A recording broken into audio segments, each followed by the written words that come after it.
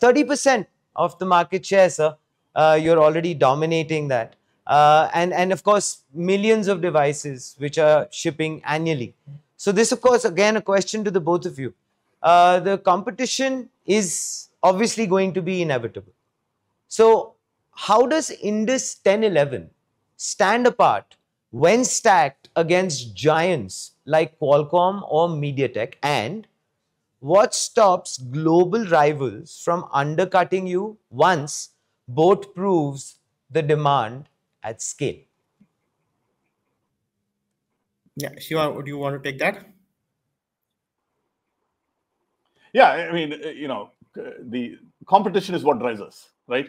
The moment there isn't competition, there is no innovation, right? Then you could have a monopoly and sell the same rotary phone for 30 years, right? So you get the same rotary phone without any innovation. And so, our business is, you are only as good as your next innovation, right? And how do you continue to do that? And again, we repeated this a few times, is that if you have that entire value chain thought through, you'll continue to innovate, right? And then you have a path to market, right?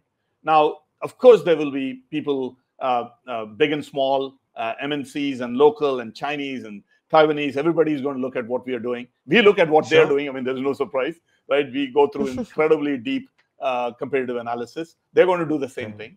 And we can only win if we continue to deliver what our customer wants, which is the OEM, right?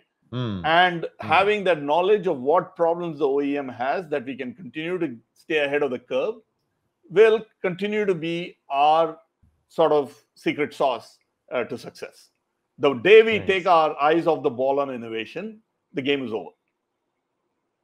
Yeah, very incisive. Yeah, I mean, to add to what Shiva just said, right? Just as he mentioned, I mean, and for us, the only way to succeed in the market and stay abreast of competition is to deliver what customer wants and continuously delight customers, right? I think that's the only way we can succeed in the market. And the key driver for all of that is innovation, right? How is it that we can continue to innovate across the entire technology stack?